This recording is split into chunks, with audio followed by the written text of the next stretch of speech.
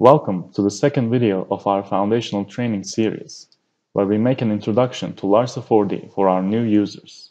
These foundational learning video series aim to introduce the user interface and the main program components of LARSA 4D. In this tutorial, we will use the Section Composer tool to create different types of sections and import these sections to the main environment of LARSA. Later on, we will dive deeper into the program to create bridge models with complex geometry by defining a bridge path coordinate system. LARSA Section Composer is a graphical tool to create and analyze composite and non-prismatic sections based on standard, parametric, and custom shapes. It is a standalone tool that is included in any LARSA 4D license package. It can be opened using the LPSX file or through the main menu of LARSA right under the Tools menu.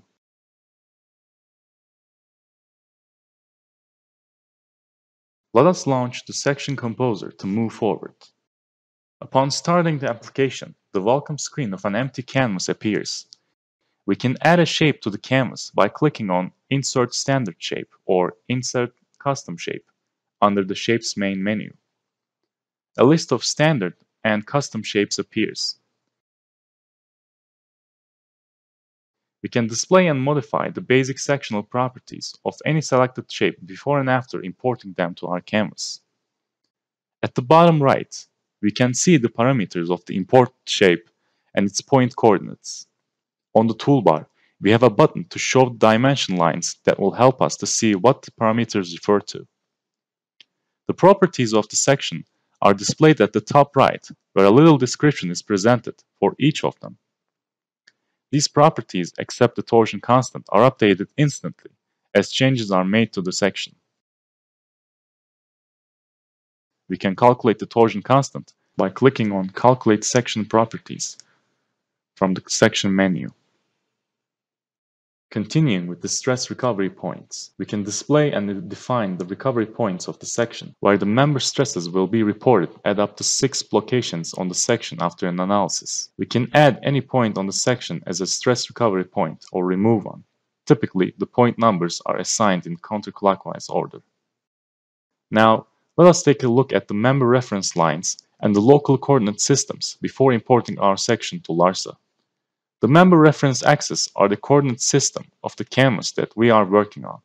The y-axis of the member is the vertical axis, and the z-axis of the member is the horizontal axis. At the intersection of these axes, we have the x-axis that goes into the screen. As we move our shape, we can see that the centroidal and principal axis of the section no longer coincide with the member reference axis. We can always fit our section back to the origin of the reference member axis, using the Move Section Centroid to Member Center option from the section menu. To have a better understanding of the member reference axis, let us define another section using the duplicate command. After giving our section some offset in the y direction using the Align Top option in the toolbar, we are ready to go into LARSA. We can import any kind of database to LARSA from the Input Data menu. Let us assign the section with the offset to a simple 2-noded element. As we can see in the graphics view, the start and end joints are located at the top of the section. The member reference line coincides with the line between the member end joints.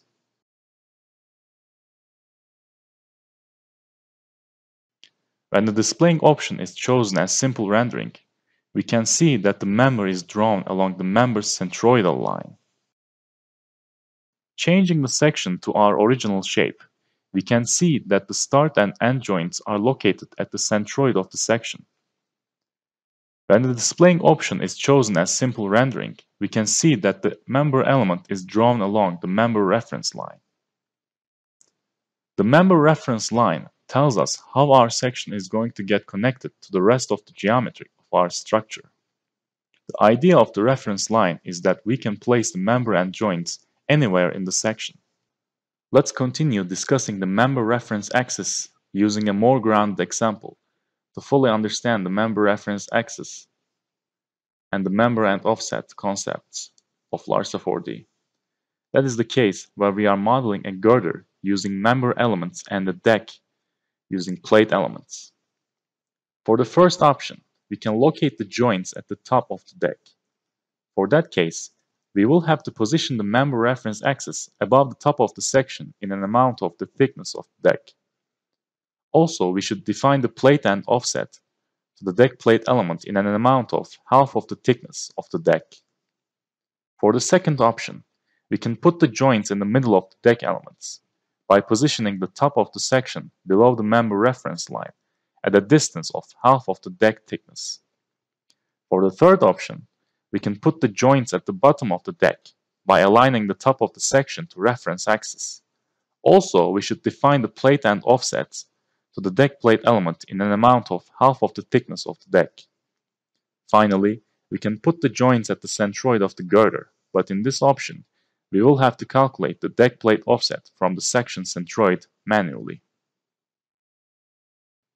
An orientation angle has to be set for every 2-node element. Here we can see how to set the orientation angle through the Model Data Explorer.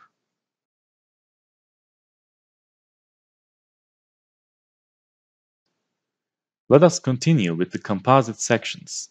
Apart from the modeling approaches of the girder and the deck that we have just covered, a composite section can also be defined in the Section Composer tool. We can add another shape to our canvas to create a composite section.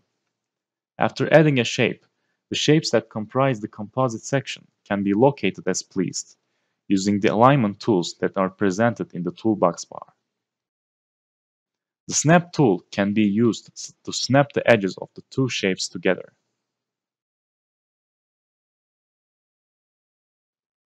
We can assign different materials to our shapes by clicking on Composite Materials that's right down the section menu.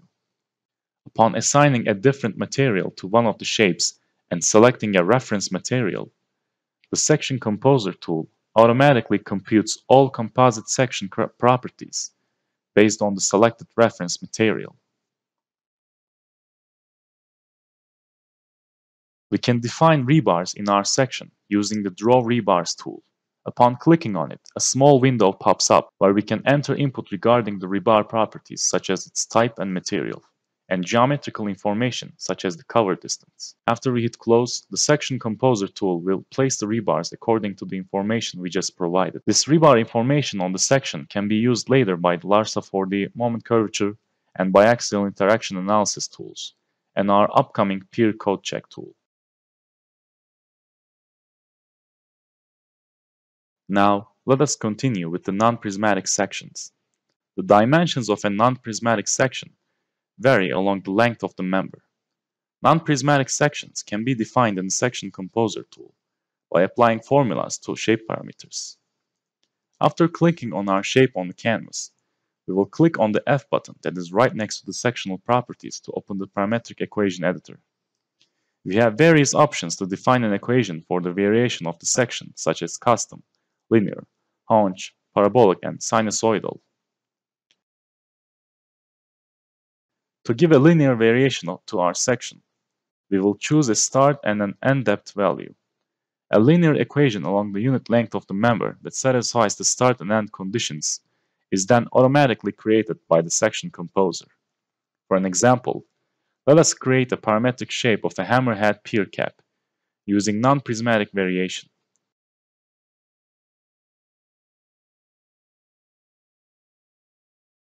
We shall define constant numerical values for the top points of the section to make sure that the top of the member will not be affected by the variation.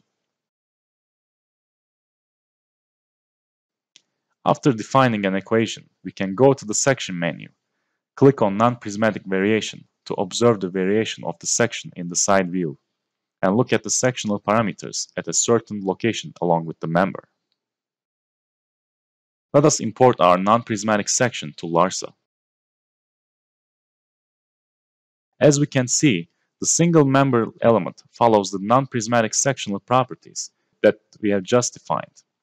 We can observe that upon breaking our elements into multiple segments, the variation will be along with each element separately. We can define a chain of members as span. From Draw menu, selected members span, to specify the start and end of the variation. This way, multiple elements will follow the variation. As we can see from the simple rendering graphical view, all member and offsets are calculated automatically when we use the Section Composer tool to define a non-prismatic section. We can also check out the member and sectional properties for each element in LARSA from Results menu, Spreadsheet, Member, Member and Sections.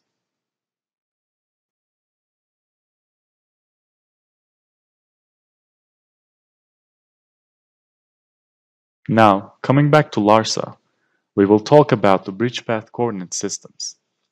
Bridge path coordinate systems are special coordinate systems that are generally used to conveniently set up bridge models with complex geometry. Its purpose is to simplify creating curved bridge geometry by working with simple coordinates that can be taken from your 2D plan drawings.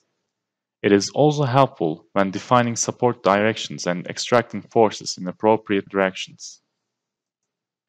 This is accomplished by warping the x-axis of a coordinate system into a curve that will follow the center line of the bridge. So, instead of the x, y, and z axis, a bridge path coordinate system has a station axis that follows the center line of the bridge, a transverse offset axis that is perpendicular to the center line of the bridge at every point, and an elevation axis that generally matching the global z-axis respectively. Let us find the coordinate system from the drop-down menu of the Model Data Explorer and click on the plus button.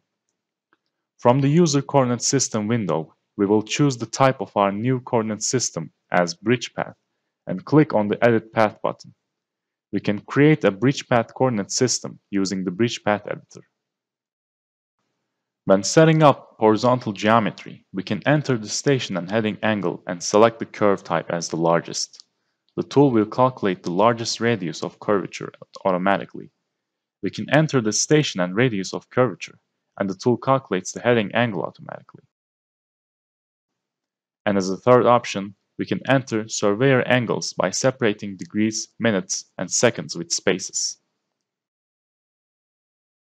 We can set up a curved bridge model, or we can convert our already existing straight bridge model into a curved bridge by right-clicking on the bridge path coordinate system and selecting the Convert to this UCS option. Let's not forget to update the direction of the supports by assigning the bridge path coordinate system as the displacement UCS of our support joints.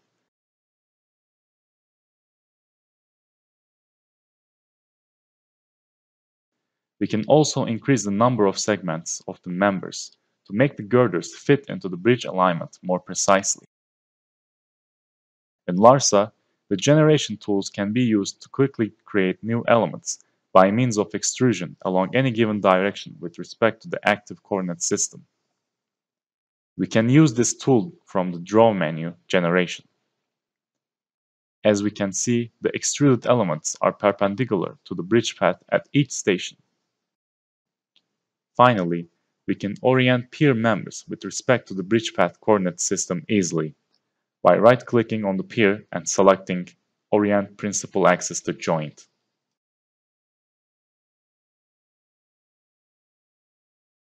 We can set up the vertical geometry by defining station, elevation, and grade control points. To model superstructure rotation or superelevation, the angle of banking can be entered into bridge path data.